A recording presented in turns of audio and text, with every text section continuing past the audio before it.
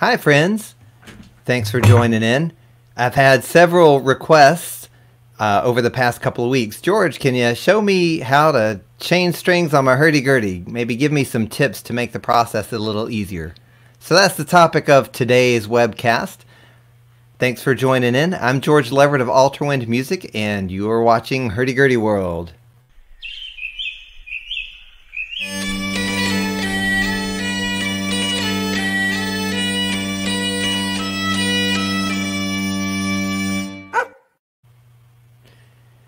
The first thing we're going to start with is our tools. Of course, when you're changing strings, you want the strings. Also handy, super glue. Here it is. I got the gel stuff because it doesn't run everywhere. There we go in the shot. Some scissors or something to cut the string with. I have some handy wire cutters. They all serve the same purpose.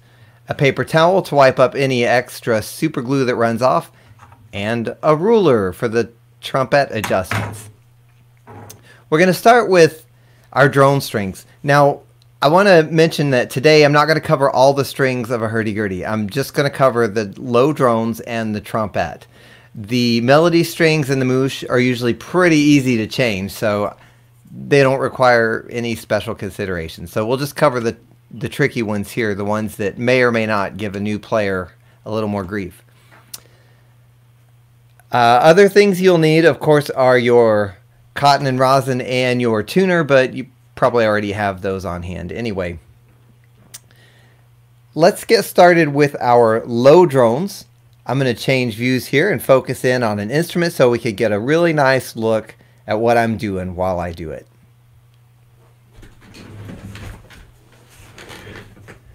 Here I have Frankensteina, my festival hurdy-gurdy. I introduced her in a past webcast. I'm getting ready to change the low drones on her. In this case, I already removed them. That's why they're not in position. So this should go pretty quickly. I'll start with my gross Bourdons. Feed it through the end of the instrument. That part's pretty easy. Run it over the bridge pin to hold it in alignment. The other end is the part that can be a little tricky for new players or people who have not done it before. Wrapping it around the tuner. Now, one thing about the low drone strings, usually they're cello strings. Cello strings don't really come in a great length for hurdy-gurdies, so we have to cut them. Of course, if I cut across the winding, I risk destroying the string as it could come unwound. The string has a cloth winding on the end here. That's ideally if you can cut it there, but then you're going to have so much string left over, it's just going to be too long. Back in the day, meaning as far as I seem to recollect around 6 months ago and prior, you could actually get 1/8 size cello strings, which the cloth winding would work great for a hurdy-gurdy.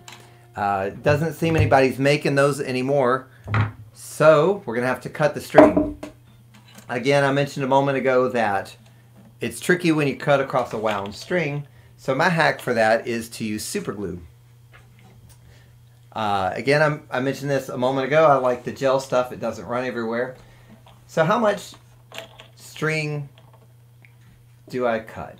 Okay, I pull it past the tuner, just a couple of inches. If you're not sure what that means, generally speaking, the length between the tip of your finger and the main joint, about that length of string, will be how long to leave past the tuner. So I'm going to smear a little super glue on the string. This will prevent it from unraveling, or raveling, however you want to look at it, after I cut it. This is where a paper towel comes in handy. As you can see, I've coated the end of the string with super glue. Now I'm going to cut it, and this should prevent it from unwinding.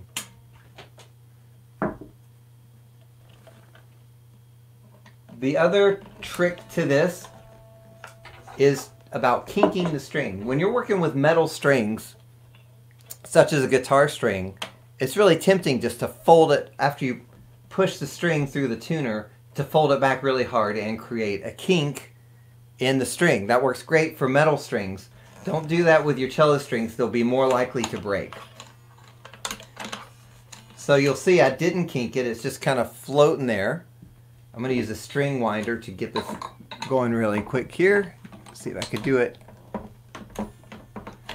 I realize the view's not perfect. I'll narrate as best I can. Again, I'm avoiding putting a kink in it, a hard kink. I'm just going to let it wind by itself.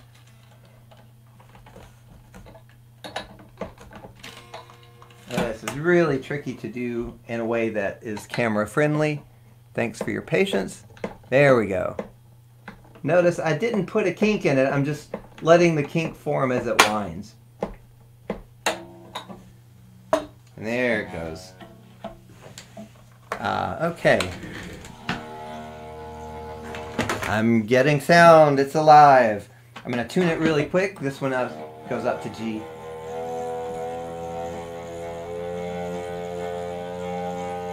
All right.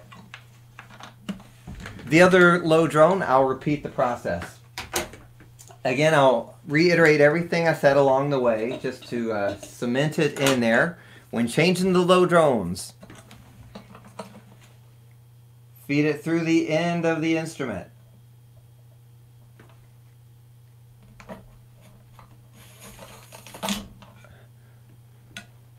Pull the string into position over the bridge pin.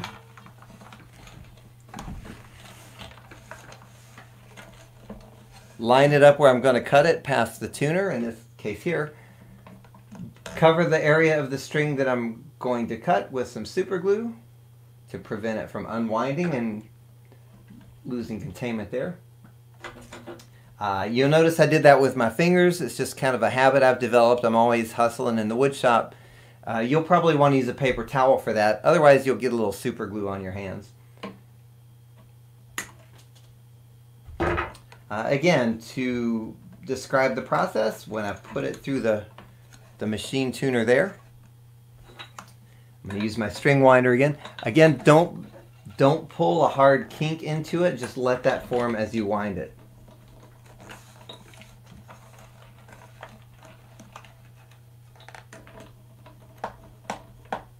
Hopefully you can see what's going on here. Before I get too crazy, I'm going to make sure it's all lined up properly, which it wasn't.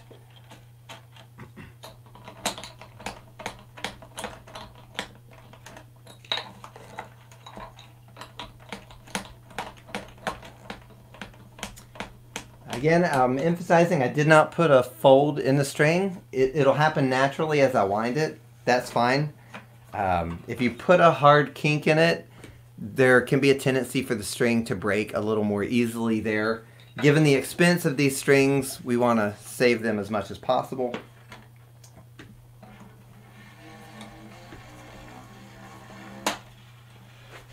All right. A really fun thing happened where it popped off the tuner. So that'll be a fun little dance. I'll just rewind it.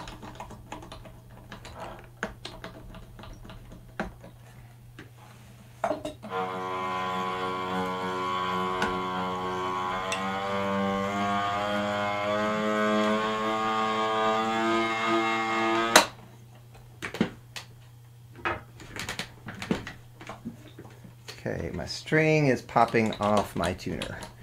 That's the thing to watch out for.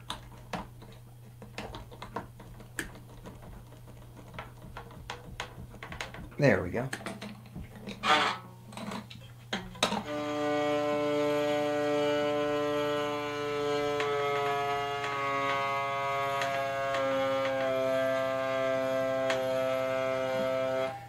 I want to mention, when I say my string popped off the tuner, you see where it goes up and attaches to the tuner. It kind of flipped off the edge there. Something to watch out for when you're winding it if your Hurdy Gurdy uses guitar tuners. Now in my case, I've got my low drones on. The next step would be to add cotton and rosin. I'm not going to do that here. I cover that in another video, and you probably are pretty comfortable with that technique anyway.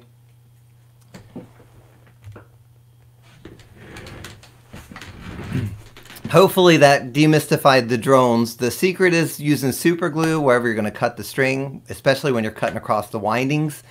And when wrapping the string and tuning it up, try not to form a hard kink in it. One will form when you're wrapping the string using the geared tuner. That's fine. Just don't literally fold the string. That's very hard on the strings. The other string I'm going to cover in this video is the trompette.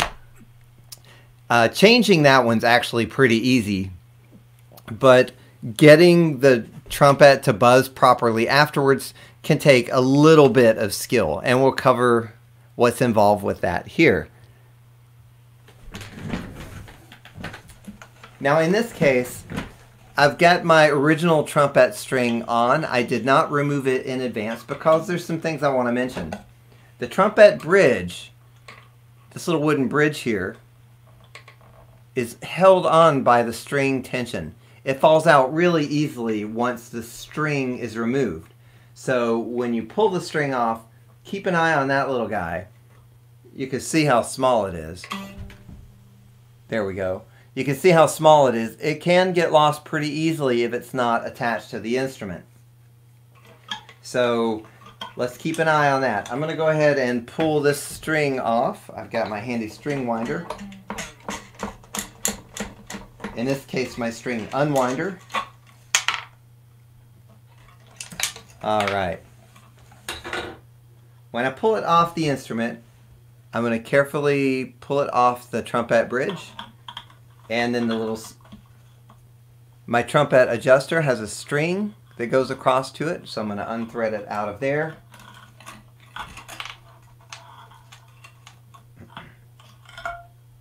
I'm going to keep hold of this because the new string is very important.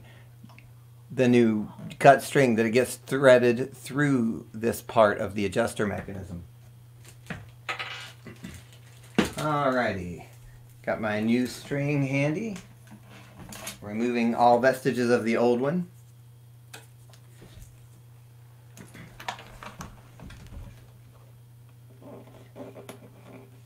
Feeding it through the base end of the instrument.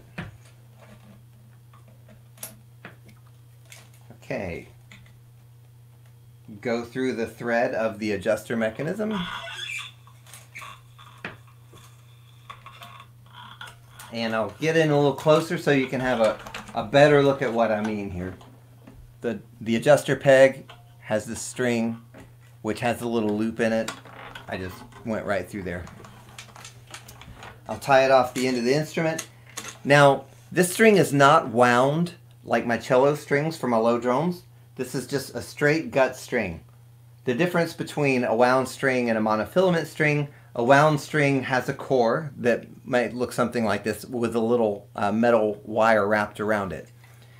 Since this doesn't have that metallic wrap or any kind of wrap, it's okay just to cut it. It's not going to hurt the string on any level, no danger. So, I'm going to wrap this guy up really quick.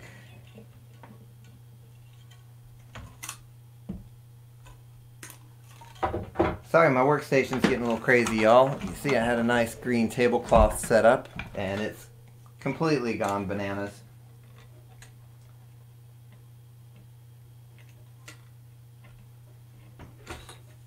Again, I'll emphasize, when you're changing your trumpette, unlike the drones, changing the string is quite easy because you don't have to worry about doing the super glue trick. I'm using a string winder for guitars just to tighten my string really fast. Alright, put it in alignment.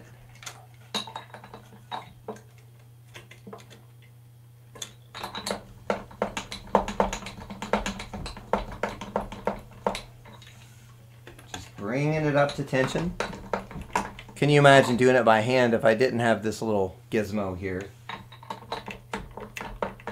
By the way, string winders are available at music stores. I think I got this one at Guitar Center. I think it set me back like $4.50. Was not a big deal.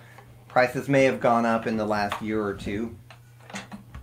Alright, let's get back to our trumpet. I have another string in the way. We'll do our best to work around that. Hopefully you can see, there we go. On mine it's a red string. I set it so it crosses over that little bridge. There's a groove in the bridge. The string sets right in there. I have the thread there wrapped around the string. We'll do our best to narrate as we go. There's another look from more of a top down. Okay, the string's on. It'll technically work and generate sound. However, getting it to function properly can be a little more challenging because this is the trumpet. This is how you get your rhythm on a hurdy-gurdy. I'm going to go ahead and cotton up my string. I'm putting rosin on the string itself. Don't use powdered rosin for that. Or if you do, I understand there's a video out there where people are rosining their wheel, just adding rosin to the strings, not to the wheel itself. That is not proper rosin technique and will cause you problems in the long run. I do put rosin on the strings to get the cotton to stick to them.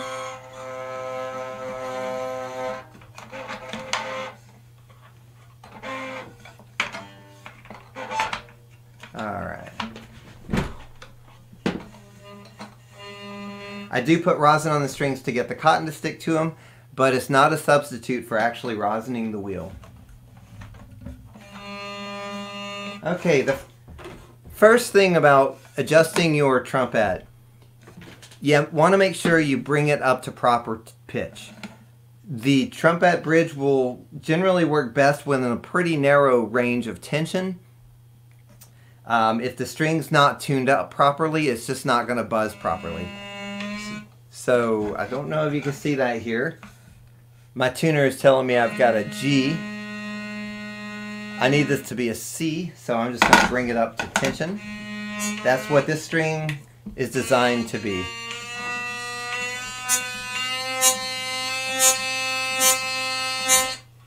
Okay.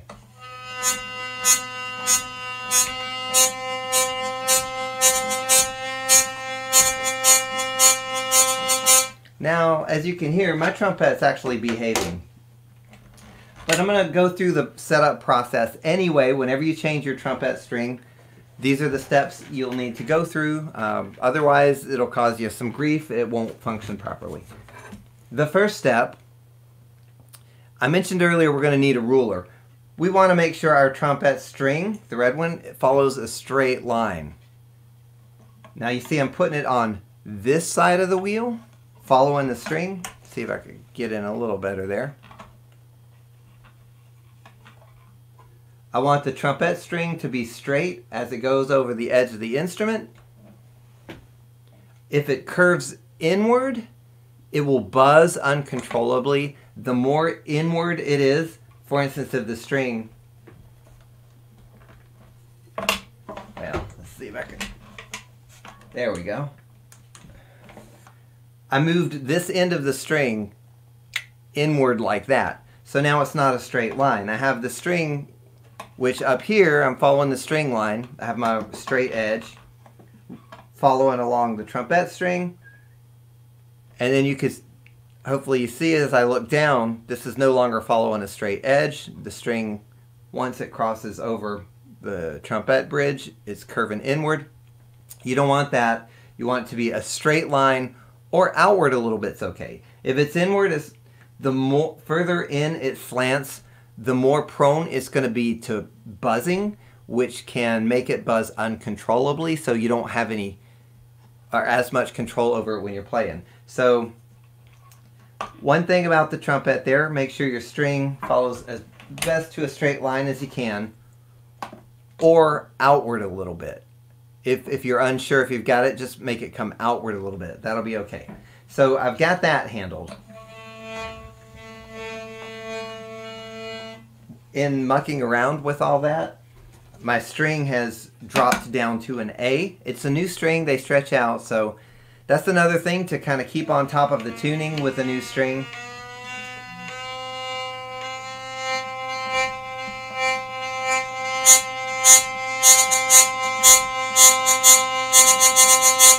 Now this guy's behaving properly, but as I mentioned a minute ago, I'm going to go through the rest of the steps.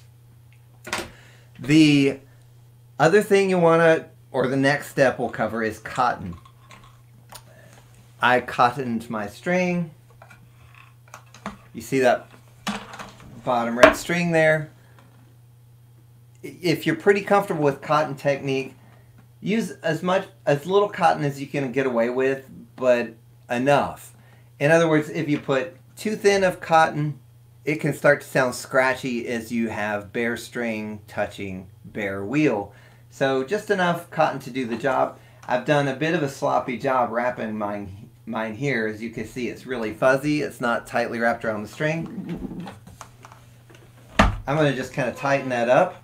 That is something that will affect the performance of the trumpet. What am I doing? I'm petting the string as I turn it to force wrap it, the cotton around it. You can hopefully see it's a little tighter there.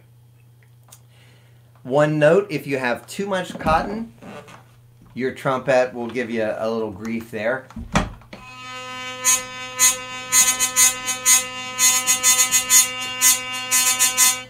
Again, this is sounding good. There's one final adjustment. Let's say the string's up to tension.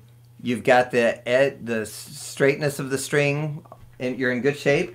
Your cotton is in a pretty good ballpark there. There's one more little trick, and that is the adjuster string. We have the peg here, which goes through the tailpiece and comes out underneath, and from the bottom of this peg is a string which goes to my trumpet string. When I say string, it's literally like thread, or in this case hemp thread, and it wraps around. One thing you can do if it's not buzzing properly, okay, you'll see my string, hopefully you can see, it goes pretty low down to the soundboard. Wrap it as low as you can. For instance, I'm talking about the string, which is right alongside of my finger. I can wrap it so it goes upward or downward. Keep it down as far as you can go. You'll get the best tone. If it just doesn't work, you could re-wrap it, moving that string upward a little bit at a time until it's more responsive. I'll demonstrate here. Alright. I've got an extreme situation here where you can see that string is going off the soundboard at quite an angle. This guy right here. The higher it is, meaning the further up that goes, the more prone to buzzing it's gonna be. If it goes too high, it's gonna buzz kind of uncontrollably. You hear that? So I'm just gonna lower that. Generally go as low as you can get away with. If the instrument has been set up properly in the first place, you should be able to go quite low with it. Here's another thing to point out. You'll see that thread is now going kind of at an angle like that. I like to keep it nice and parallel.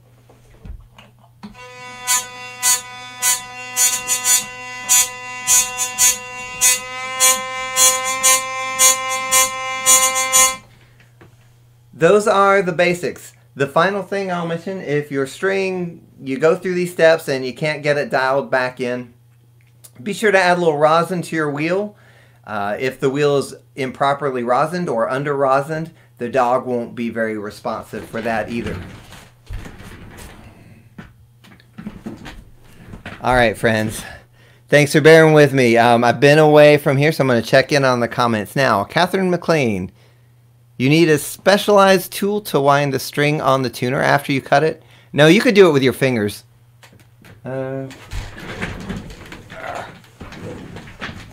I use a string winding tool that for guitar tuners.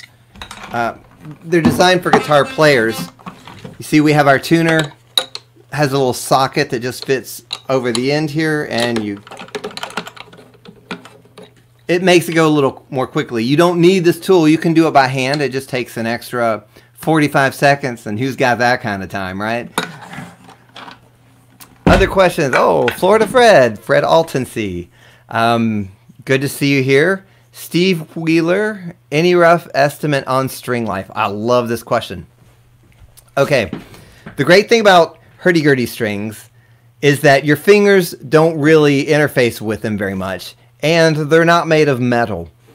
If you look at guitar strings, the strings are steel. The player is continually interfacing with the string as their fingers push down on the strings through various frets. Oil from the player's fingers soak into the strings start to corrode, they start to lose their tone and become more brittle until they break. If you're playing a lot, this can take a couple of months if you're a guitar player. Great thing about hurdy-gurdy player is that your fingers aren't interfacing with the strings in the same way. So they're not really soaking up finger oils like steel strings do when you're continually touching them. And the other thing is, they're not steel anyway on a hurdy-gurdy. They usually are either gut or have a synthetic core. Sometimes they'll have a metal winding around them, but the gut and synthetic core doesn't really corrode the same way from players' fingers touching them.